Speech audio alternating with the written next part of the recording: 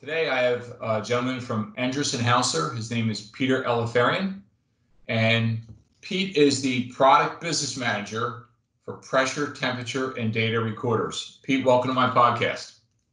Hey, Bill, thanks so much. This is kind of like the Ed Sullivan show. I've been waiting to get on.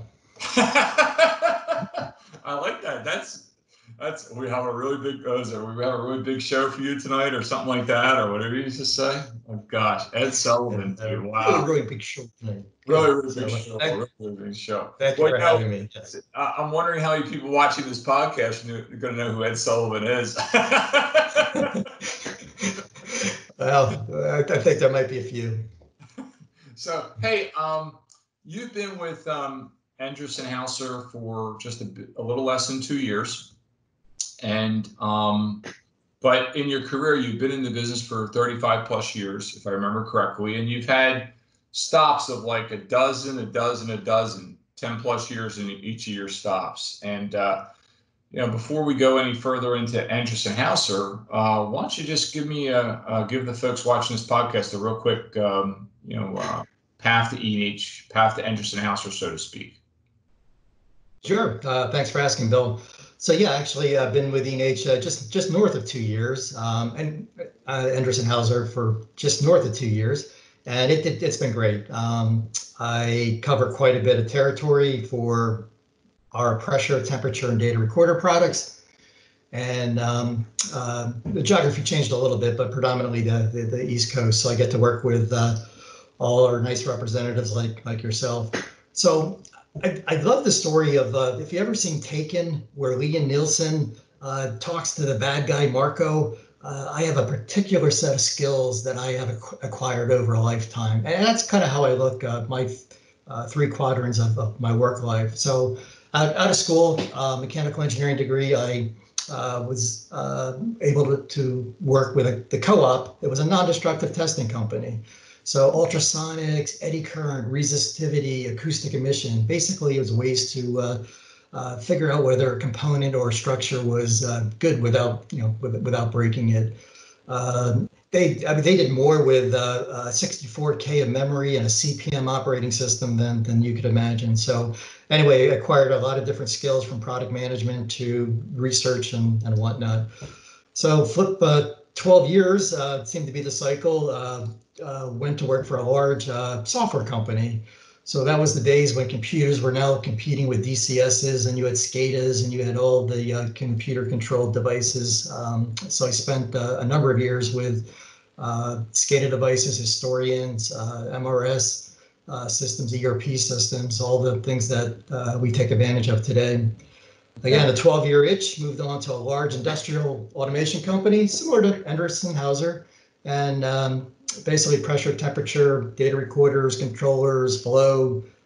Spent quite a bit of time with wireless technology. So all that put together, now with Endress+Hauser, very proud to represent them as the product business manager for data, pressure, and temperature. And that's my 3 quadrants. I'm in my 4th quadrant. That's your triangle, and now you're going to make the box, right? So, but it's interesting. You touched on a lot of different technologies, and when we were having a little, a pre-recording session last week, when we just kind of talked about, hey, how we're going to frame the conversation, you were saying that a lot of motivation, a lot of your groundwork to getting in the technical arena was from your dad, and you started talking about what your dad did and his career, and let's just share that with the folks who are watching this podcast. Yeah, thanks for asking, Bill. So yeah, my dad passed away in 2011, but you'd be hard pressed to walk through our house growing up without seeing tools on the counter and whatnot. So I'd like to share a story of a twin brother. So I was Pete, and he was always Repeat. So I'm not sure who got mad more, me being Pete or him being Repeat. But we laugh about that story every now and again. So back in the day, kids actually did things like cut grass. So neighbors sponsor kids cutting grass. Now you have these large corporate entities, and that's okay. But we amassed a lawn cutting following of probably 10 to 12 neighbors. So back in the day, you didn't have a commercial lawnmower. We had a Sears and Roebuck, and I'm sure my parents bought it with food stamps. And it was a feat to keep these non-commercial mowers running. So every weekend, my dad, we had spare parts on the shelf. It was like an indie pit crew where changing tires and the blades and belts and things. But so the apple didn't fall far from the tree. Growing up, got my hands messy doing that. So anyway, just a bit of his past. He started off at back then it was Bell Labs, which merged to Western Electric, to Lucent, to AT&T. Yeah. So that was basically the precursor to the cell phone, the precursor to semiconductors, robotics, all these cool technologies. He actually headed a research group of up to 350 people doing that. So very humble man. You wouldn't have known that, but that's where I get my solid background. That's really cool, Pete. Thanks for sharing that with us. And by the way, it's funny you mentioned about cutting lawns and stuff. My son actually, when he was 15, he took my lawnmower and started a lawn business. And today he's a 30-year-old young man who has a landscaping business. Crews, okay. Contracts, snow removal, the whole gamut, the real deal. So. There you go, man. You never know where that lawn cutting business is going to take you someday, right? So thanks for sharing the story about your dad. But hey, let's go to we talk about products. So you have the product business manager. You guys got to get shorter titles for pressure, temperature, data recorders, right? So and you've got again this big bucket of parts, big bucket of product scope. And I always ask the product managers, what really are you excited about? What's one of the products you think is a niche product or a product that really, really differentiates you from the competition? And you were talking about DP with Endress+Hauser, the electronic DP that we offer. So you've got some prepared stuff on that. Let's. Good. All right. So, certainly Endress+Hauser has a lot of cool technologies and the ones I cover. But I always like framing out, there's typically 4 different ways you can measure differential pressure and level. So I like starting off framing it out, the different ways, and kind of maybe interject advantages, disadvantages. So a traditional way of doing it is with a true differential pressure transmitter, typically with stainless steel impulse lines, very easy to configure and plumb. But there can tend to be some issues with what we call dry legs or wet legs. So whether there is process fluid in it, wet leg, or headspace, air or gas in it, your dry leg, they can become inconsistent over time, condensation, leaking, those kind of things. So while we do it, it's a respective way of doing differential pressure. There are some potential issues that you need to be aware of. So a second way of doing it, and it's done all the time, and while this truly isn't a capillary, oil-filled capillary system, I just want to get the point across with that's an example. Yeah. So you have basically remote seals, and they serve a number of different purposes. Dual containment, where you have dual protection from the process connection to the transmitter.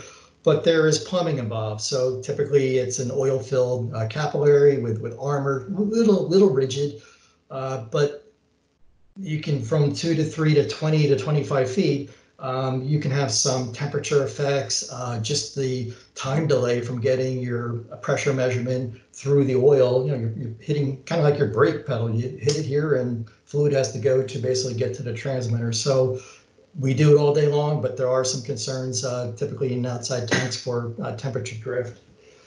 So the third way of doing it is perhaps just 2 independent transmitters. So you can put one at your low side, one at your high side. Some of the perhaps disadvantages is you have to wire them twice, and you have to have a third-party thing, whether it's one of our little RIA products, do the calculation, or your PLC or DCS. Not a big deal. But again, the third way of doing it. So the fourth way, and Pete, if I could, Pete, real quick, those three ways you just said, right? Yep. Those ways have been out there for decades, right? Absolutely. 60% of DP level is done with pressure transmitter, very reliable, cost-effective, respected way of doing levels. So they've been out there for decades, like you said, Bill. Okay. So as you can imagine, we're building up to our electronic DP. Yeah. So it really is a very unique system where you have two sensors and a transmitter. So a transmitter might look like this. And the advantage is you don't have impulse lines. You don't have oil-filled capillaries. You just have a digital cable. So basically you have a low side transmitter connected to a high side transmitter, which then would connect to your transmitter. So low side sensor, high side sensor connected to our transmitter. So the beauty of this is you can move this anywhere you want. The distance between your low side and high side, it can be 100 feet, 30 meters. So there's no restriction like an oil fill capillary. You'll never get that kind of system. So tall distillation columns, perfect. Also, you can get a very long distance from your high side connection to your transmitter. So you can mount this wherever you want. You're not limited to traditional electronic systems where you have to, this is actually your sensor. So the three components allows a lot of flexibility where you might put this. Yeah. So we do come, while we have this, we do have also hygienic and life science. So we do very well in industrial applications like chemical and refining, water, wastewater, as well as food and beverage and life science. So we have devices that will fit in all those different industries. Gamut of applications, yep, industries, okay. So those are the four ways I like framing out. And again, we do all four of those. The first three, do have potential issues with impulse lines, with the plumbing issues, the capillaries with the temperature effect issues, the two transmitters with potentially, again, wiring issues and the calculation. Electronic DP comes clean. So there really are some of the advantages. I like to look at three different areas from a reliability standpoint, a safety standpoint, and cost standpoint. So from a reliability standpoint, you can eliminate the temperature effect of an oil-filled capillary by 95%. It just goes away. So what that is basically it's a sundial. An outdoor tank, sun comes up, heats up the oil. What happens? It pushes against the pressure cell, and you get some drift. So all of that goes away. You also get the benefit with electronic DP of three measurements. You get the differential pressure measurement. You can get the headspace measurement, which could be important if you're using nitrogen for a blanket pressure. That costs money. So if you need to control that, you can actually now look at that, just that independent low side pressure. You also get a temperature measurement, which is indicative of your process. So those three measurements come across over heart and can add value along with the diagnostics. And one of the last ones is the speed of response. This is digital. So unlike a capillary system, you're going to have a time delay. So a digital millisecond transmission can be important if it's a safety application and you have a burner on and your tank goes dry and it takes seconds to recognize that. It could be a safety related issue. So as we go into safety, we can eliminate a lot of the issues or potential issues with impulse lines, for example. They're notorious for leaking and clogging and blocking and those kind of things. Yeah. So from a safety aspect. Yeah, go ahead. Sorry. Yep. So from a safety aspect, a lot of those plumbing issues go away with our electronic DP. So, and one of the last things, what's in it for you? The cost benefits. So we can use the existing wiring from a current system for replacing it. When you change components, there's no recalibration required. We have quick watertight disconnects. Some of the biggest cost savings, and you can put this to big dollars, is installation cost. So unlike a capillary system where you probably need 2, if not 3 people in a large system to handle the transmitter, handle the sensors, it's one system. You might need to erect scaffolding, which there's a cost. Electronic DP is very modular. One operator, engineer, technician on a ladder can mount the low side very easily, connect it to the high side, connect it to the transmitter. So there are some huge cost savings from an installation standpoint. You have safety savings, or it's safer installation. You have less maintenance, and you have a lower cost of installation. It's some of the major drivers of this. Right. And one of the others is spare parts. So this is very modular. So spare parts might look like just a handful of different sensors and maybe a spare transmitters versus complete capillary systems, for example. So cost savings on a spare part aspect. And also in our northern areas, it gets cold up here, right, Bill? Yes, it does. So freeze protection. You don't have to look to run heat tracing or freeze protection on a digital cable like you might on a capillary system. So all those combined to a very robust measuring system that can provide cost savings for the big picture. Cool. And I think, Pete, you have a slide to just kind of show a typical installation and a couple of field installations, just to kind of show the folks in this podcast what this just there you go, like a typical installation. I know you have a couple field installs too. Let's go there. Go ahead, Pete. Yeah. So this is in a nutshell our installation. Process connections. We can accommodate almost any process connection out there. But your low side digitally connected to your high side, digitally connected to your transmitter. Again, very flexible. 4 components: your 2 sensors, a transmitter, and a signal cable. So very easy to configure and install. And I'll tease you a little, Bill.